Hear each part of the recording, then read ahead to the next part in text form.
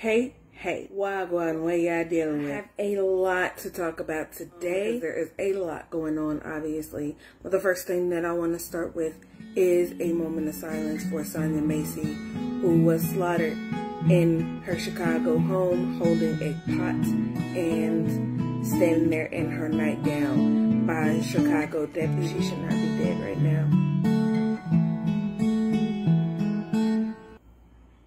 I want to talk about a lot of what is going on right now with the election, but the first thing that I gotta say is, people, tone it down a little bit, because neither one of these candidates actually know your rusty ass for real.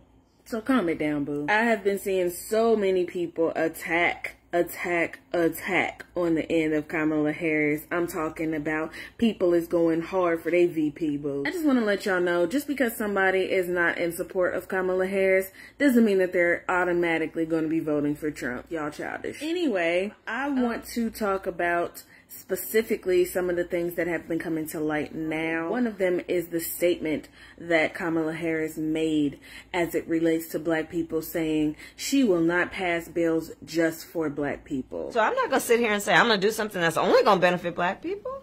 No. A lot of people wonder why she made this statement. During the term of Biden's presidency with her as vice president, they have been passing laws for just the Indians with the 11848 bill, which states that they are taking land into trust for the benefit of the Puyallup Indians for their reservation. They have been passing bills for just Asians. S-138 promoting resolution to the Tibet-China Dispute Act.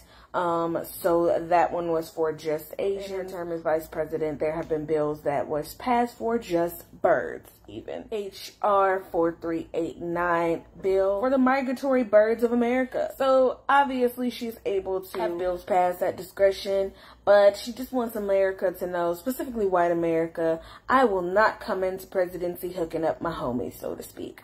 So she just wanted to make sure that everybody knew she would not be passing bills just for black people. Oh no. But how is the Kamala Harris campaign going, you might ask? I'll tell you how. First and foremost, she is riding the black and feminist coattails hard. And proclaiming herself to be a woman president might actually help her out a lot more. You got him, girl? Yeah, I got him. In 2022, it was recorded that there were 10 million more women than men voters registered to vote in 2022 alone. So she might know that. But black people have been going hard for her also. There was a group of women that got together on a call, and they raised 3 hours, $1.4 million for her campaign alone. Also, don't count black men out. A group of black men who got together, and they raised $1.3 million for the donations to her campaign. Overall, her campaign has been said to raise $50 million in grassroots donations alone. Yeah, so you kind of wonder when black people say, we could help our communities, but we ain't got the money. Get the money, dollar bill, yo. Where did this money come from, I might ask? There's a lot of talk also about her prosecution record. Because Senator Harris says she's proud of her record as a prosecutor and that she'll be a prosecutor president, but I'm deeply concerned about this record. There are too many examples to cite, but she put over 1,500 people in jail for marijuana violations and then laughed about it when she was asked if she ever smoked marijuana. She blocked evidence.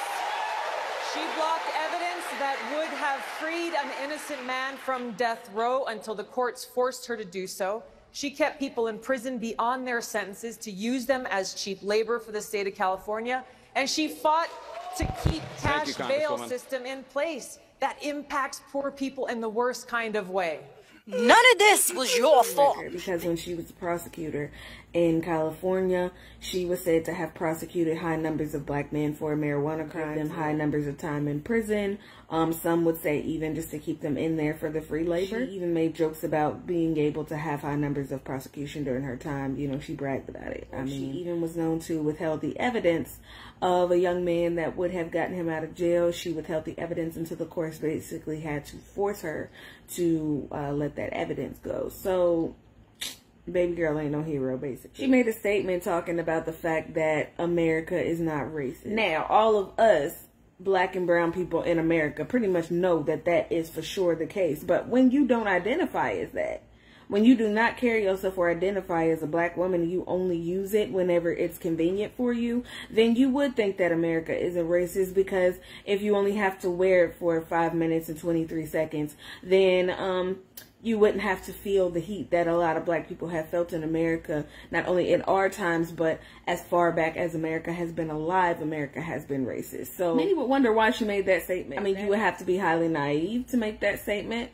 because even if you're from somewhere else, the racism in America is something that people do know about. But speaking of her conditional status as a black woman, it is known that she is sometimes classified as Indian American. So her nationality has been all over the board and has been questioned at this point. But speaking of nationality, there is somebody else that is on the hot seat as far as topics as it relates to race, colorism, and nationality, and that is South African singer-songwriter Tyla. She was on The Breakfast Club.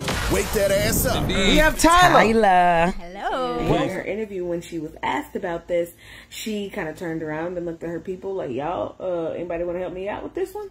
School me on these debates that they be having about your identity as a South African colored person. What does that even mean?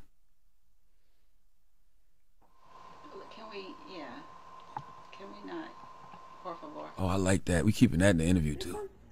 And she was instructed to not answer the question as it related to this, because I guess that her people kind of felt like this would be a little bit too hot for her to talk about. Later on, she made a statement explaining what she meant as far as calling herself a colored woman. Yo, guys, never denied my blackness. I don't know where that came from. I'm mixed with black, Zulu, Irish, Mauritian, Indian, and colored. In South Africa, I would be classified as a colored woman. In other places, I would be classified as a black woman. Race is classified differently in different parts of the world. I do agree with that. She also said, I don't expect to be identified as colored outside of South Africa by anyone. Not comfortable doing so because I understand the weight of that word outside of South Africa. But to close this conversation, I'm both colored in South Africa and a black woman. Because of her being a mixed race woman, she would be considered a colored woman in South Africa. That's the term that they use. But that she did understand that in America, she would be classified as a black woman. And many wonder why she didn't just make this statement when she was in the interview. It might have cleared things up better than her just looking like she was avoiding the question. But it does bring up a question for me. That question is this, y'all. What do you think as it relates to race and nationality? What is more important? Is it race and nationality? Or is it how you identify yourself and how you carry yourself as a person? This is what I mean. If you have a person that is a mixed race person, a black mother, white father, or even the other way around in America, right?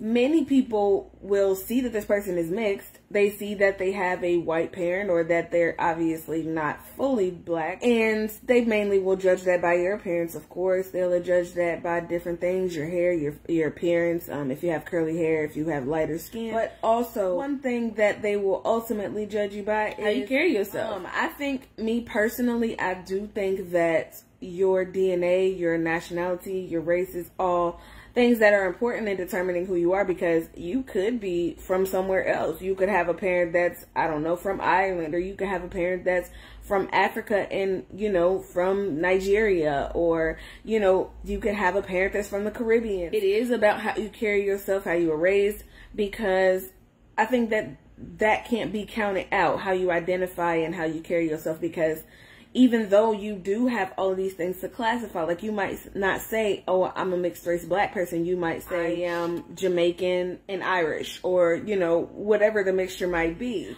But if you are living in America amongst African Americans and you were raised as an African American, you know, if you carry yourself in that way and you carry yourself you know, just as a black person, then that's what people will see you as well. So I think that it does make a difference. It makes a difference if you come in and you're talking in a way that, you know, black people can identify with, or even if you carry yourself in a way that black people can identify with. Ultimately, if they see you and you carry yourself as a black person, you come amongst black people and, you know, they will just see you as a black person. In this case, even with Kamala Harris, is it the fact that she has different parents of different nationalities?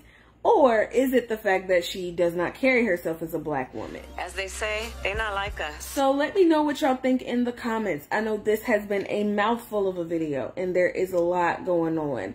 But in the midst of all of that, maybe you could find some time to hit me up in my social media, which I am going to put right here for y'all so y'all can let me know what y'all think in the comments and connect with me. Also, information right here as well so that y'all can go ahead and subscribe to my channel. Make sure you hit the notification bell so that whenever I do put out new videos, you'll be able to follow along and be up with some likes, get with some love. You know the deal. Come on now, you know the deal by now. But in the meantime, in between time, peace.